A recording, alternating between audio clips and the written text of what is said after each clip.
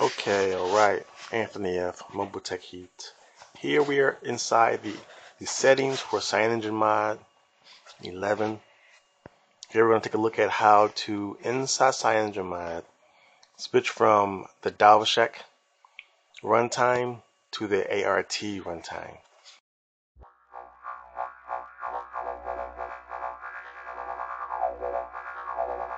Welcome to Mobile Tech Heat. Please subscribe to our channel and like our videos. ART runtime. What are those? Well, if you're not aware, your beautiful Android phone is based off of a protocol called Java. Java runs the internet.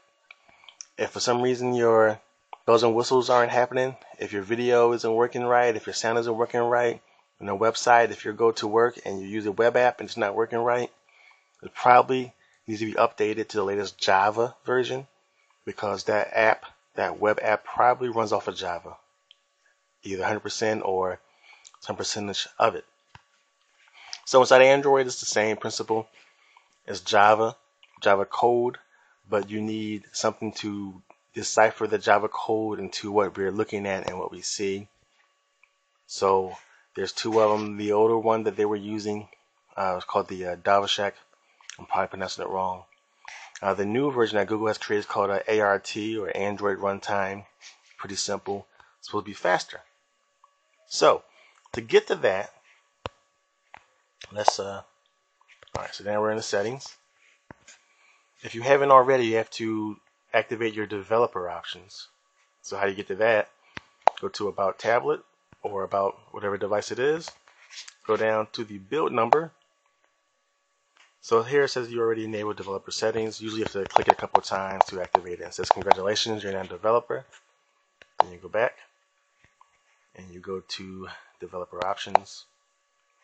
And in here has all of these cool settings that normally you wouldn't touch unless you are a developer. You're testing your app to see how far you can push it, or if just in general you want to tweak your device the best way you can. So now in CM11/Android 4.4 have different runtimes. Select runtime right there. So right now we chose Art just to see how it reacts. Previously it was Dalvik. That is the default. Since the G1, it has been the default for Dalvik, the runtime. Now we're using Art. When you pick and choose one, it actually tells you what's going on. Let's see here. Reboot to change runtime from libart.so to libdvm.so. That's the question. We already did that. We'll cancel that. But that is how you switch, folks. After you do that, it reboots. Then you get a screen saying updating Android, and it updates like 200 things according to what you have installed. It takes a while for it to get itself together. Then it pops back up, and then you can see if there's a difference. Some people say it is, some people say it isn't. Some apps are not coded for it yet. It should be backwards compatible in principle, in theory.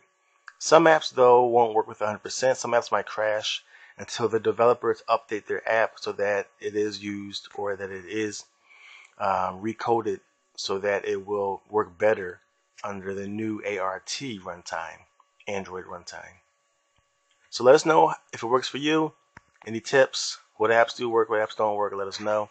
It's Anthony F here, Mobile Tech Heat.